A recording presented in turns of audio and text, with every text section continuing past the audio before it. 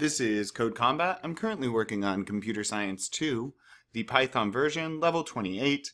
Let's see what we're doing. Goals: defeat the ogres, gain access to the tomb. Okay.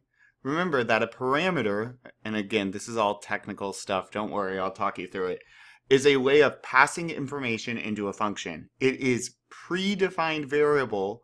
It is a predefined variable of whatever the argument is when called. Okay, what all of that means. Target is the parameter. That's a parameter. Whenever we run this function and we put something else in this for target, that would be an argument. So this is where we define check and eat. Okay, and we say, okay, target, if target.type equals fruit, eat it. So we're asking the computer, wait a minute, does target equal fruit? The computer says true, then we drop down and our hero eats. Else, our hero tosses it. Now, what is target? Well, remember, functions only run when called. So when we hit run, the computer doesn't run this yet. It hits the while true loop and says, oh, okay, move up, got it, nearest tree, hero, find the nearest tree, create this variable, food, hero, harvest the nearest tree, and it creates food, check and eat, and then what's this? This is the argument. Argument is food. It's the parameter up here. So what happens is the computer says check and eat. Well, let me look around for what, oh, we have this function, check and eat. Okay, and what's target? Target's really food. So food, if food type is fruit, eat. Else, hero toss, food. This food becomes target and it's used throughout this function each time it's run. Let's try this out. Check if the target exists. Okay, so if, check if target, oh right, because this is the parameter right now. So if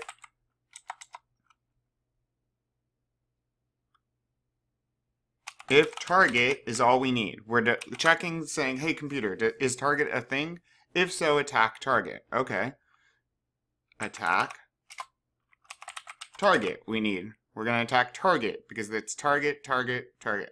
Use an else to do something if there is no target. Okay, so else, and else is only run if this is false. So if the computer says, nope, whatever your target was doesn't exist, okay, zoop, it skips this attack code, hits else, and runs attack door. Okay, now, when we hit run on this, the computer does not run functions yet. It only runs functions when a function is called. What does that mean? Well, look. So it would actually run while true, enemy, hero, look around and find the nearest enemy. Okay. And it assigns that to enemy. If the hero finds someone, their new name's enemy. If the hero finds nothing, the enemy would equal nothing. Then we say check to defend enemy. The computer says, okay, what's that? Oh, here's this function. Okay, and target is enemy. And then it says, if enemy, does enemy exist? If true, it attacks. If false, it drops down and runs our else. Then we hit the bottom of our loop and go again. Let's test it.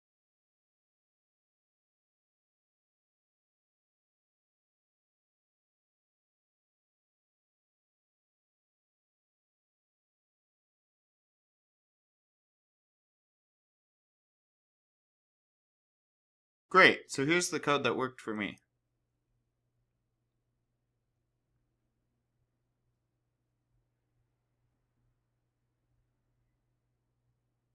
Let's keep going.